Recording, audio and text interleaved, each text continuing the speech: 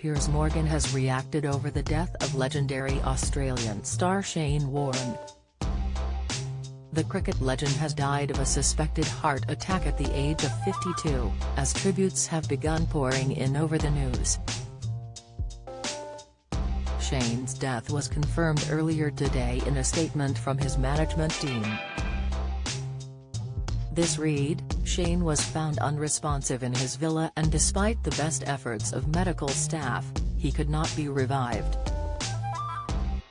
The family requests privacy at this time and will provide further details in due course.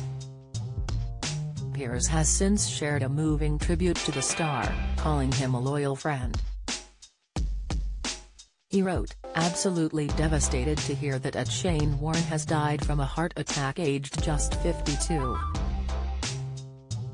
He was a genius cricketer, a supreme entertainer, a fantastic bloke and a great loyal friend for many years.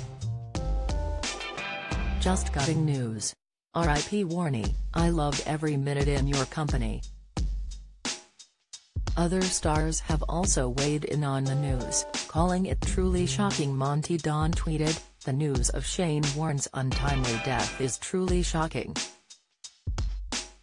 For those of us who love cricket, he enriched our lives beyond measure." Dan Walker wrote, "Genuinely can't believe the sad news about the death of Shane Warne. He came on breakfast just a couple of weeks ago and was as effervescent as ever. What a talent he was. He had a huge impact on cricket and will be sorely missed by so many." While Gary Lineker added, "Terribly saddened and shocked to hear the news that Shane Warne has died. The greatest spin bowler of all time. Can't quite believe it. R.I.P. Shane." Shane is widely considered one of the best bowlers in history. The legendary leg spinner took over 708 Test wickets over his career. This was the second most of all time over the 15 years he played. He retired from the sport in 2007 but did play 2020 cricket until 2013. He retired from the sport in 2007 but did play 2020 cricket until 2013.